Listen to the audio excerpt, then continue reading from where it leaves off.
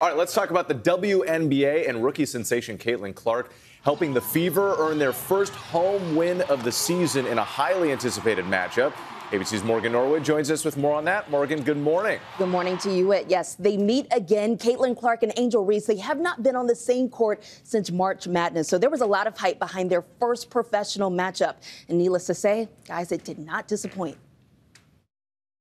It was the highly anticipated matchup between college rivals Caitlin Clark through the lane and Angel Reese. Doubles to Reese. Her jumper is good. The last time the two faced off, the Elite Eight in women's March Madness. But Saturday, the now pro rookies on the WNBA stage. Clark connects. Caitlin Clark had an early run with 2 back-to-back threes, finishing with 11 points. And Angel Reese aggressive on the glass with 8 offensive rebounds. Reese on the offensive glass. But this was the play of the game. In the fourth quarter, Clark seizing the rebound, Clark another rebound, tossing the ball to Erica Wheeler, who handed it off to Kelsey Mitchell for the alley-oop and the and one. No, that was pretty. All for a flawless finish on the fast break. But this morning, this play drawing intense criticism. Unnecessary. Kennedy Carter shoulder checking Clark, knocking her over in a call that was deemed a common foul. Clark brushing it off. I wasn't expecting it, but I think it's just respond, come down, let your play do the talking. It is what it is. It's a physical game. Fever head coach Christy Sides expressing frustration with the league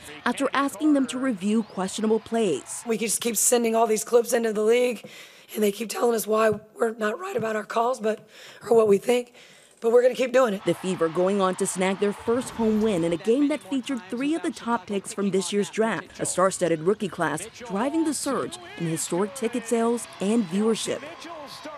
And Kennedy Carter was also asked about that shoulder check post-game. She refused to answer questions about Caitlin Clark. The Fever, they take on the New York Liberty tonight right here in the city. So we'll see. Yeah, the way that women have been playing has got people talking.